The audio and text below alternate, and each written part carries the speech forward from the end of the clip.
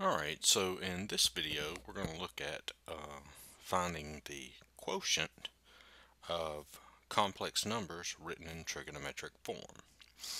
Alright, so let's suppose we have two complex numbers, both of them are in trigonometric form, and the r sub 2 times cosine theta 2 plus I sine theta 2 is not equal to 0, because that would give us a 0 in the denominator.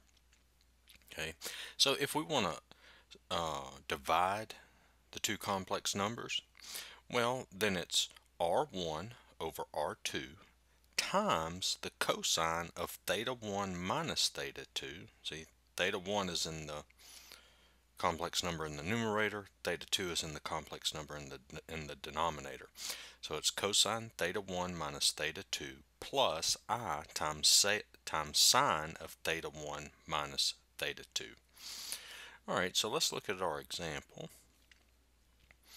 So here we want to divide these two.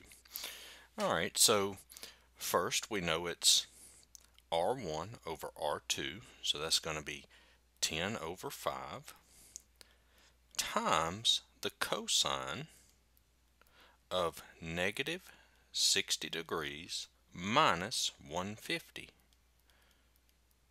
Okay, so remember it's theta 1 minus theta 2 plus I times sine of 60 degrees minus 150 degrees. Okay, so now we know, well, 10 over 5, that's just 2. And then that's going to be times the cosine, and then this is negative 210. So that's cosine of negative 210 degrees plus I times sine of negative 210 degrees. Alright, so this is what we would get if we're dividing. And this is the solution in trigonometric form. Well, let's go ahead and write our answer in rectangular form. Alright, so I need to figure out what the cosine and sine of negative 210 degrees is. Alright, so, well, you know, there's a couple of ways we can do this. I think the best way is to use coterminal angles. Alright, so what we can do is we can add 360 to this negative 210 to get it back, to get the angle between 0 and 360 so we can evaluate them. Okay, remember coterminal angles. So remember, and this is not the negative 210, this is just a quick explanation of coterminal angles. So let's say that we have an angle of 30 degrees. Okay, well, if we start here and we go around and come back to this line here, well, we went around 360 and then 30 more, so that would be 390 degrees. Okay, these are coterminal angles. They have the same terminal side. Alright, so if we take the sine, cosine, or tangent, or whatever of 30 degrees and 390 degrees, they're the same. Okay, the values of the sine, cosine, and tangent of coterminal angles are the same. Okay, they have the same terminal side, just different amounts of rotation. And the way that we get coterminal angles, for instance the 30 degrees, well, you add 360 to it. You can also subtract 360. Okay, but we could add 360, and if we wanted to, we could go around again and add 360 again. And if we did that, we would get an angle measure of 750 degrees. And 750 degrees is coterminal with 30 degrees. So all three of these angles would have the same sine and cosine value and tangent value.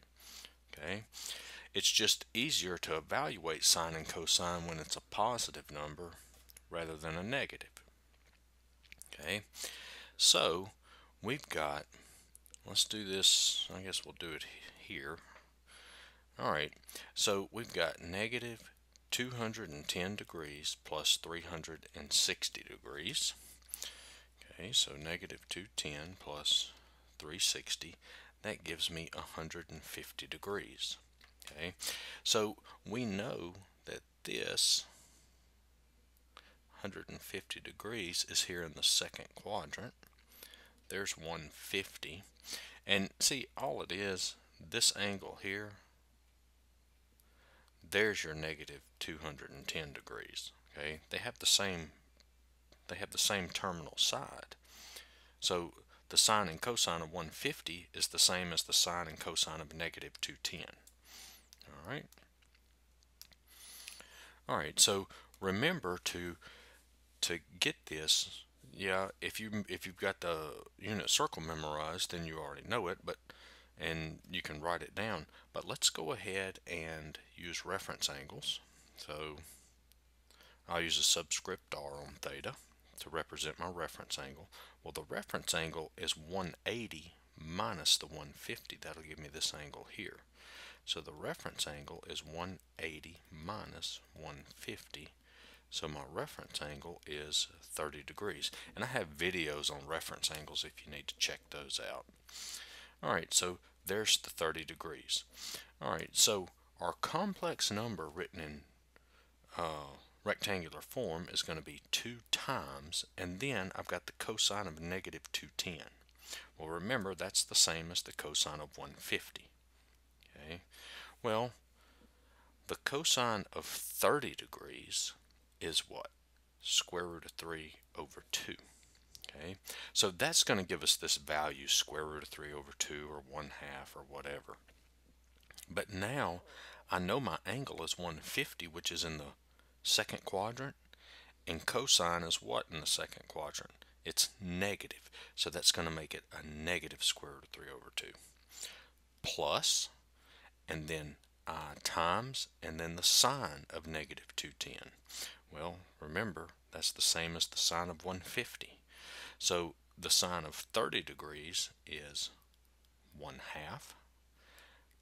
150 is in the second quadrant. Sine is positive in the second quadrant, so it's positive 1/2. And then I need to distribute the 2. So that's going to give me negative square root of 3 plus, and then 2 times 1/2 is 1, so that's I. And there's my solution. Alright, so I hope this video helped. And if you need to review on evaluating